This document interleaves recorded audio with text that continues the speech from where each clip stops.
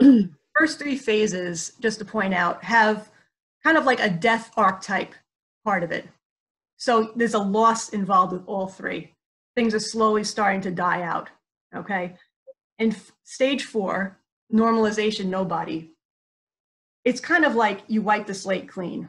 All the stuff from before is offline, and you're kind of in that limbo in the middle. I like to think of it as like the waiting at the airport feeling. You know, you picture yourself, you go to an airport, you have your luggage, you're just walking around waiting for your flight. You're not really home. You're not really at your destination. You're someplace in that middle ground, okay? So that's sort of the next phase. So the old stuff kind of died out. We're kind of in the middle, and we're not really sure what's coming next yet. And this is a very challenging phase, okay? This has to do a lot with the part that talks about dark night and chaos, right? So if we think about dark, if you were in a room in pitch black darkness, you know, and you weren't familiar with the room, you wouldn't know where you're going. You don't know what you could trip over and where the dangers are, or where there's safety, or where there's a place to sit. You know, you really don't know what's going on, right? And there's also a sense of chaos, right? So chaos implies kind of like a disorganization that, you know, we're not really sure how things are going. There's a lot of uncertainty. And that could be very disturbing. Like, so to our brains, which are geared for survival, we interpret uncertainty as something that's dangerous a lot of the time, right? Because if you don't know what's coming, it could be something that's threatening to you. And so we could easily uncertainty as a threat. And then we could react by going backwards and trying to put back old systems that probably were meant to die out anyway. And so we could regress at this point. We could devolve at this point if we're not careful, right? But we're able to relate to the uncertainty with more empowerment and more patience and, you know, more mindfulness, and just stay with it and trust the big plan that things are gonna have a way of moving. Then we can navigate that stage much more effectively, all right? So that's a big challenge, stage 4. Stage 5, gestation, right? So I have a picture of an unborn baby there. So that's essentially gestation. So gestation is the period between conception and birth, right? So this is the period where new ideas about how things are going to move forward start coming online. So for COVID-19, we're starting to hear certain ideas about how we're going to open up the country in a different way, in a safer way. They haven't fully come into play yet, but there's talk about it. There's some vision going on, right? So that's gestation. But gestation isn't a guarantee either, because just like a fetus, you could also abort the new ideas and still go backwards, right? The new ideas are still incubating. They're still working themselves through. And, you know, they still need more nurturance in order to be born, okay? So finally, stage 6, reorganization and rebirth. So that's when the ideas start coming into manifestation. They actually get to be put into practice. They say it's like the noon point of the dark night cycle. So you went through the dark night, the sun came up in gestation, and now it's fully emerging into noon. So it's kind of how the new normal is going to be set up. And we still don't know what that's going to be, right? There's still a lot of uncertainty about that. But if we navigate the cycle properly and well, it could be a brand new start for us and something really positive, okay? Personally and collectively. All right, so one of the things we want to talk about is, well, if we're navigating through the dark night cycle, what are we navigating from and to? All right, so this is the first example in a very kind of a simple way. So being versus doing. Or actually, I really wanted to say doing versus being, but I couldn't find a picture that had the words reversed. So anyway, so prior to COVID-19, when we had our quote unquote normal life going, we had a lot of things to do. You know, we were working, well, more people were working for sure. We were busy doing our usual activities, our recreational activities, our social activities. And there's a kind of a cultural mandate to keep busy, you know, that your worth is based on the stuff that you do, and that the things that you surround yourself with and do and the people you're around kind of help to define who you are. And when we had to put these aside for COVID-19 because of stay-at-home orders and so forth, we kind of have to face ourselves without all the stuff. And we have to figure out, who am I without my job? Or who am I not going to school? Or who am I not keeping busy all the time? And that could be a kind of a scary thing. Some people are terrified of having nothing to do and being bored. It's actually a huge trigger for relapse in the addiction world, you know. But if you're willing to use being in an effective way, it can really be a great time of self-reflection. I was listening to a speaker talk about COVID-19. He said, this is actually kind of like the biggest meditation retreat nobody decided. You know, it's kind of like, you know, we all just kind of involuntarily we're told to, you know, just be with ourselves, okay? But if we do the kind of self-reflection that's necessary, we can get a lot from it. You know, now that we have less to do, we could think, well, when I put things back in my life, do I really want to do it the same way? Are there habits and patterns that weren't working for me that maybe I should change more deliberately now, instead of just going back to an old habit? Do I really want to do the same thing for a living that I was doing before I was laid off? You know, or now that I'm sitting with myself, I'm stuck with a lot of resentments. Are those things I need to start letting go? Maybe I need to do more forgiveness. You know, there's a lot that can really come from giving ourselves more space to be.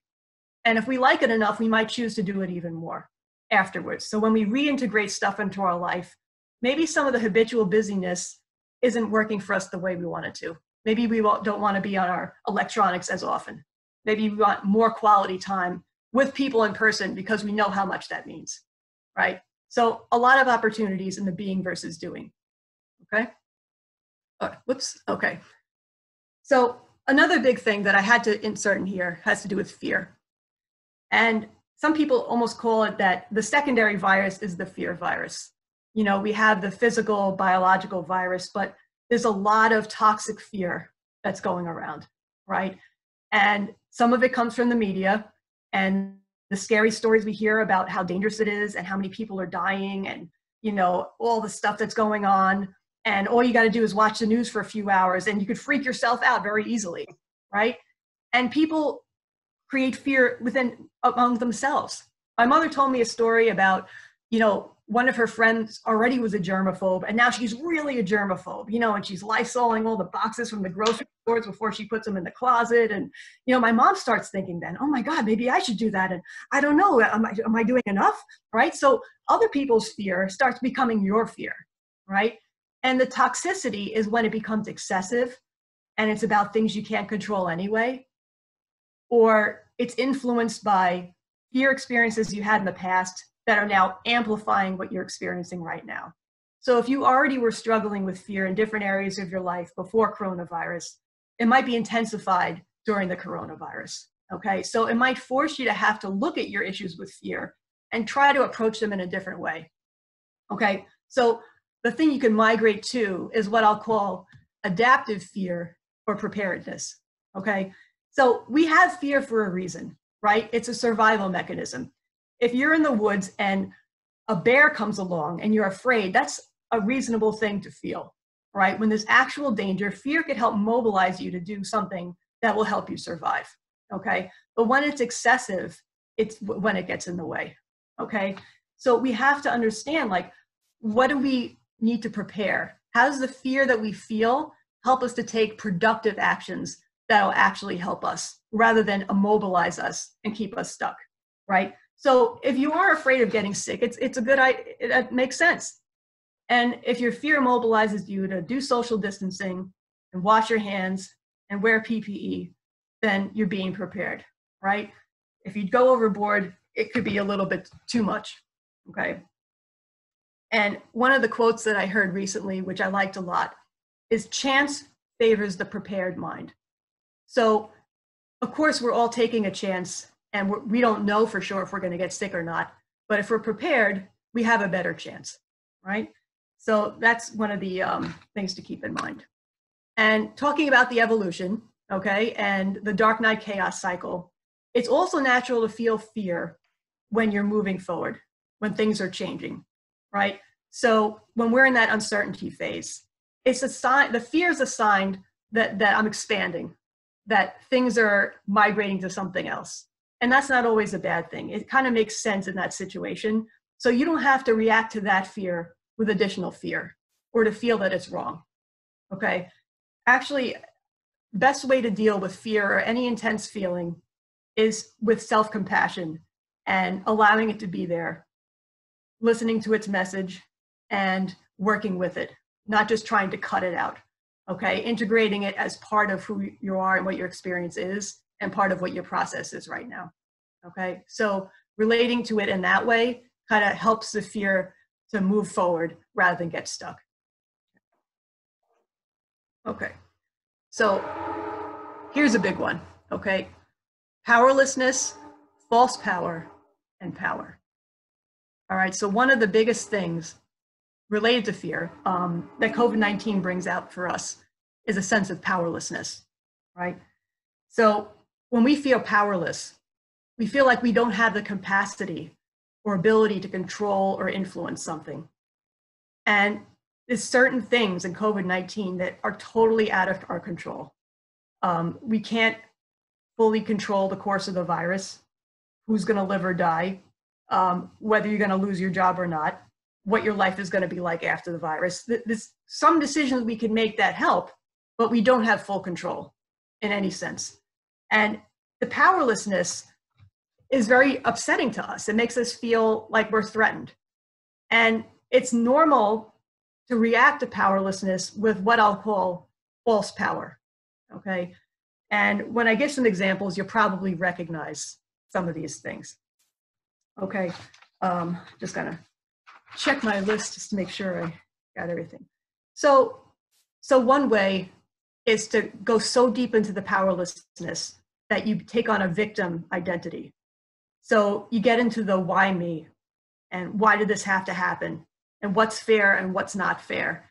And you're so entrenched in your victimhood that you wear it as a badge. And you might get some attention for it, which gives you a false sense of power, but it's just gonna keep you stuck.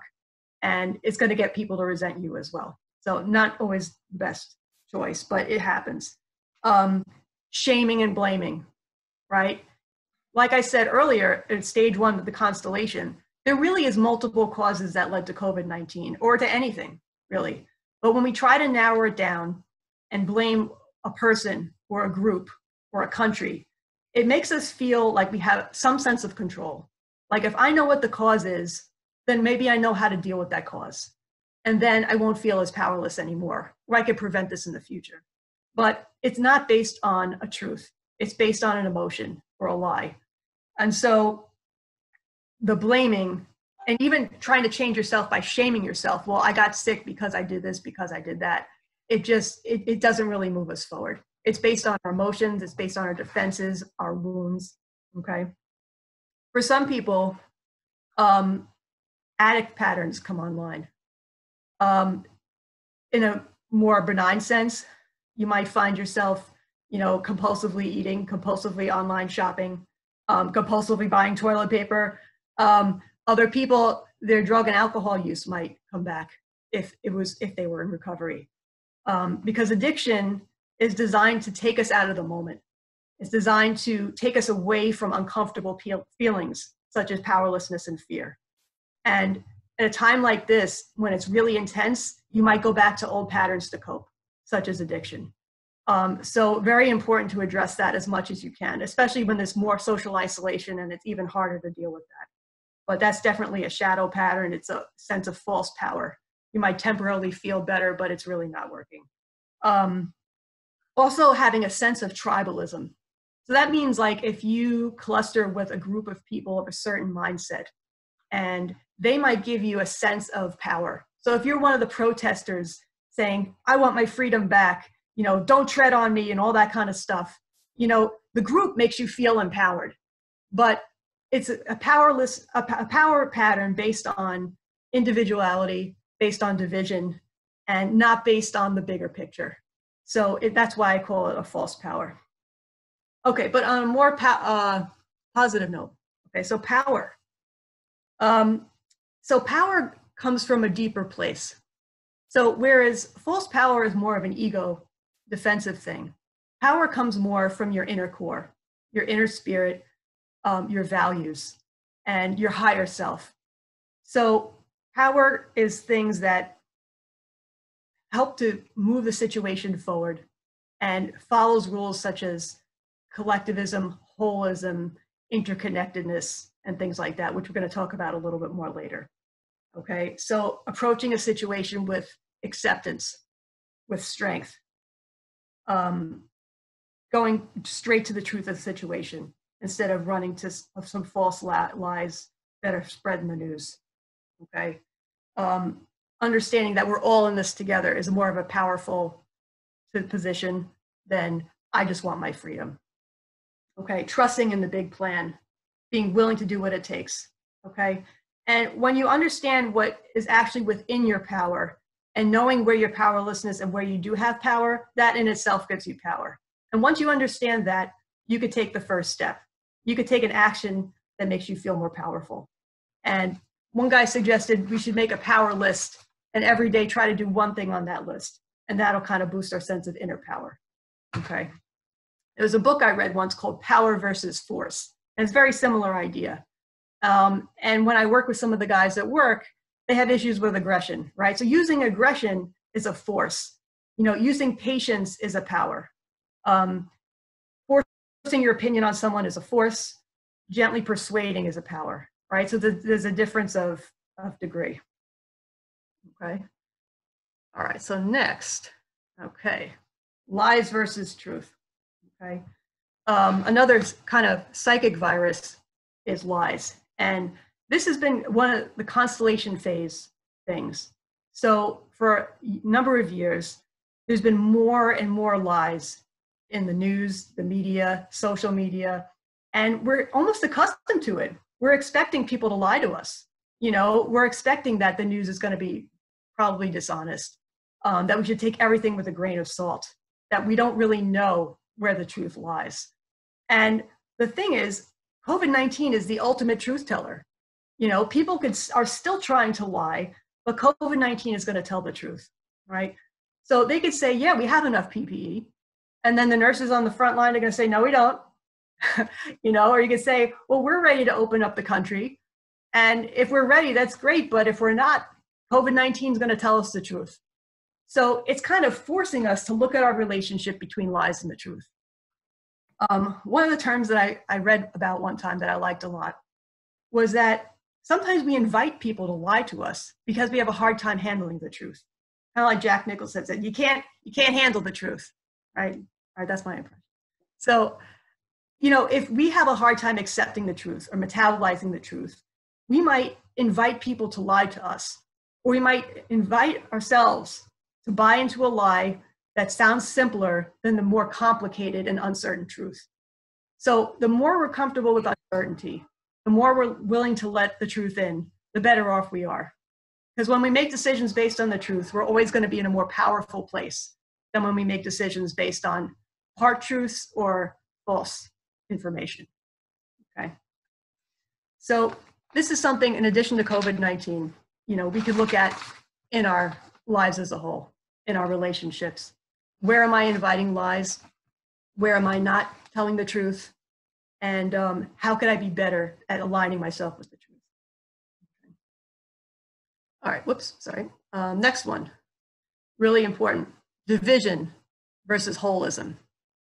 Okay, so just like there's been more and more lies societally, there's also been more and more division. And we could see it, you know, political parties are very divided. There's been more encouragement for races to be divided, you know, men and women, Republicans and Democrats, US versus foreign countries, the border wall, Brexit. There's a lot of division going on. Even within ourselves, as a psychologist, I'll say, one of the biggest problems people have is when there's inner division and a war within yourself. And when there's a war within yourself, it tends to also become interpersonal. So if you hate the part of yourself that's fearful, or you hate the part of yourself that's powerless, and you try to shut it out by engaging in addictive behaviors or doing other kinds of impulsive things, you're going to have more and more problems. So what's going on the inner also goes on between people as well. and societally, right? And one of the greatest causes of suffering, as they talk about in Buddhism especially, is when you feel like you're isolated and disconnected from the whole, right? One of the great spiritual truths is that all is one, and that there's holism, that we're all interconnected. And when we fully internalize that truth, we're in a much more powerful place. So one of the big messages, as I've mentioned before, that you've all heard a million times on TV at this point, is we're all in this together, right? So that's promoting holism. And ultimately, we're going to be much better off fighting the virus if we all work together, if everyone plays the role that they're able to play, whether it's staying at home or it's working on the front line. Working together and doing what we got to do is what's going to fix the virus. The more divided we are, the more we quibble about policies and politics and who's right and who's wrong, the worse off we're going to be, right? So it's a huge lesson in division versus holism for COVID-19. But it's also a lesson we could take into other parts of our life, even in terms of the way we talk, because our words have a lot of power. When you open your mouth to say something, is it creating more division or is it creating more unity? Am I putting out a judgment that's just going to piss people off and create more tension and anger? Or am I saying something that's going to unite us a little bit better, right? We could really look at ourselves and how we're responding to that. Okay. All right, so next one, kind of related to that, okay? Self-centeredness and self-care. And also, on the other hand, compassion, fatigue, and service, right? So the ones on the left, as you can see, are more of the false power pattern, whereas the ones on the right are more of the true power pattern, okay? So you see all of this going on right now. Self-centeredness, people who just want their freedom, that want their, rights to do whatever they want, and don't really care how it's affecting other people. So again, the division is playing a role in here too. So when you're only thinking about you and what you want, that's the self-centeredness. And that's actually going to promote more problems with the virus, right? On the other hand, talking about the self-care though is super important. It might have been something we were neglecting already, even before COVID-19, right? So we might not have been caring for our needs that well. We might have been so stressed out with all the doing we were doing that we weren't turning inward and thinking, well, what's the best thing for me to make sure I'm okay? Am I eating okay? Am I taking care of my health? Am I exercising? Am I socializing enough? Am I having enough downtime? Right? All that self-care stuff that was optional before is super important now, especially since it ties into our immune system functioning. So self-care is being brought out as one of the things we really need to work on. And at my hospital, we're working right now to try to promote more of that with the staff, because staff are also getting very burned out, especially the line staff that are working double shifts. So self-care, always good to do. And when, as I say, when you take care of yourself, you're more able to be in a better position to help other people, okay? So compassion fatigue. So that's the point where you help out people so much and you put so much of yourself into them, and their pain becomes your pain. And you neglect yourself in the act of helping others. And people want to help, and it makes you feel less powerless when you're able to help. And it's a great thing to be of service to other people. But there needs to be a balance between self-care and compassion toward other people. So compassion fatigue, also something we have to watch out for at times like this, especially frontline staff. Or even parents, at home with little kids, you're with them all day, you're being their teacher and their parent. It's a lot, right? Service in a more empowered way. So that's when you're not just doing for somebody, you're helping to lift somebody up. You're offering to them. You're doing those little things that make a difference. And we see people doing it all over the place. And there's a lot of inspiring stories that they keep coming out with on the news, which is great.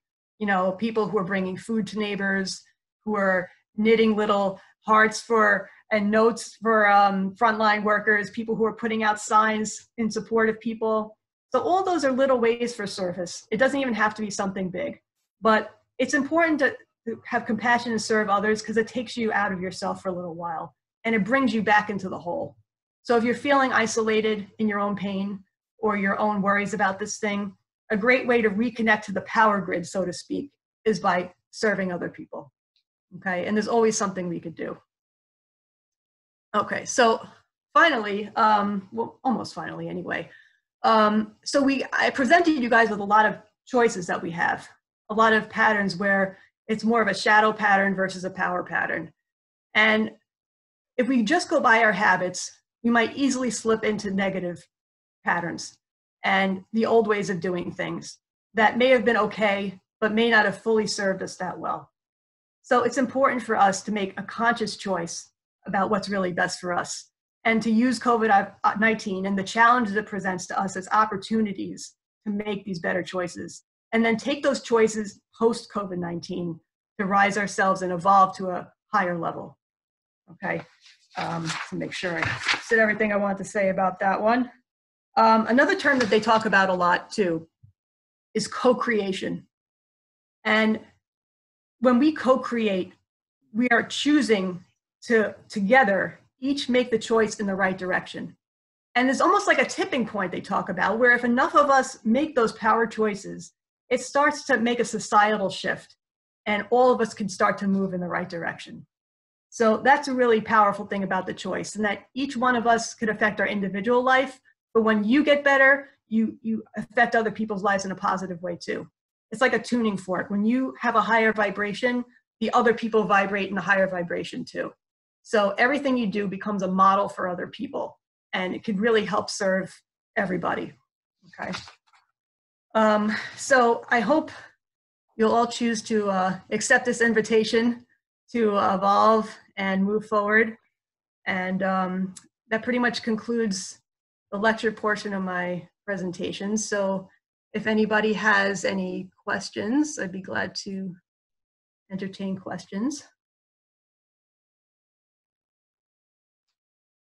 Or not. So if anybody wants to, you can definitely unmute yourself. I took a lot of things away from this. It was very nice. I will say that I like the lies versus truth slide. I thought that that was pretty good, and the fact that COVID-19 is really the major truth. Like, it's going to tell us what's going to happen. Mm-hmm. And you know, it helps you realize that. So and the thought crossed my mind too, as you were ending, what is going to happen after all this is said and done? Do we go back to who we once were? Do we take that to the higher level that you're talking about? So that's interesting too, to think about, you know, how we are going to overcome all this and mm-hmm. what we're going to be like when we come out of it. So mm-hmm. It's very good. Thank you. The gestation and the rebirth phase are all co-created, you know, again, so it's partly about the choices we're making and how that's going to turn out. So I hope it works out for everybody. We could be realistically optimistic. Yes. I just love the way that you put everything in perspective and everything came full circle. So thank you very much, Jen, because it really helped to just make a little bit of sense of the whole progression of what's been going on. So thank you. All right, thanks for coming. Yeah, thanks for inviting me.